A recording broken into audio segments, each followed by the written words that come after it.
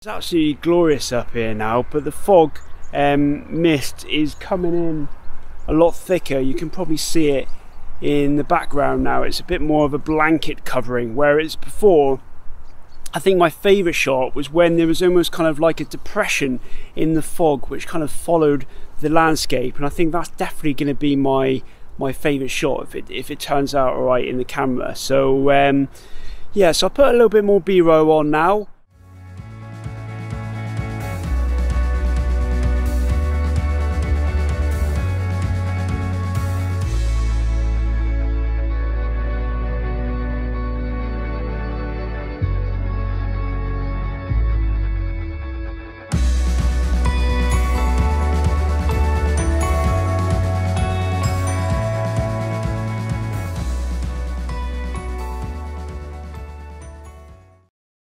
Well, I hope those shots of the castle just then will come out okay, because I'm shooting right into the sun here. I'm trying to kind of shield the lens as much as I can with my hand to try and cut down the flare, and I've got an idea for kind of like a nice really contrasty monochrome shot in this location. It's actually beautiful actually, because you've obviously got the sun.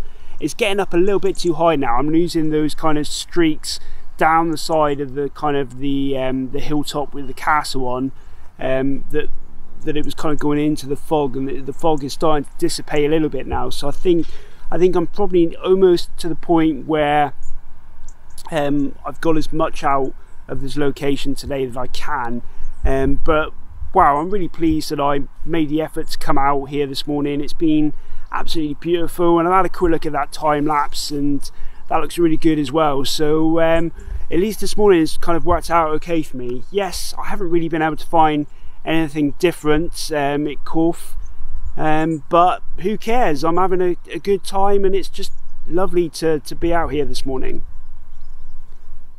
So yeah, I hope you enjoyed that. Thanks for watching.